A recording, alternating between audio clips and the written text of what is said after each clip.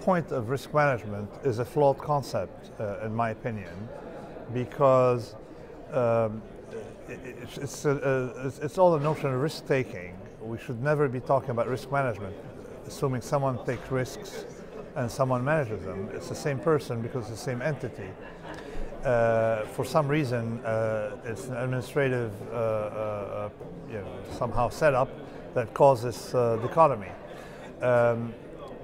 So let's talk about what are the risk issues facing us. Every single risk has opportunity because you put negative sign on it.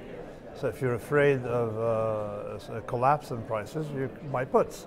So for us, it's all either risk opportunity, positive in a positive sense, and or in the negative sense, it means that try to avoid things. I think that I don't see any difference going forward. There are a lot of risks that have existed the last 3-4 years that didn't materialize, that may materialize 2017, 18, 19, or 20.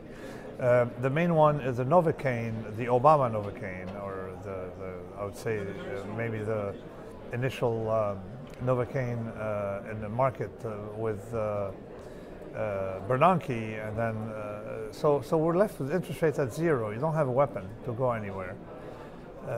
And there's no evidence that 0% interest rates is an environment that works better than 3%.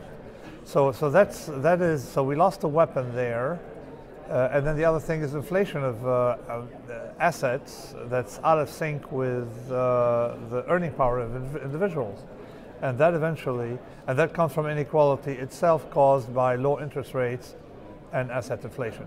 So I think that this risk has been present and will remain with us. So you eventually at some point we're going to see this thing popping.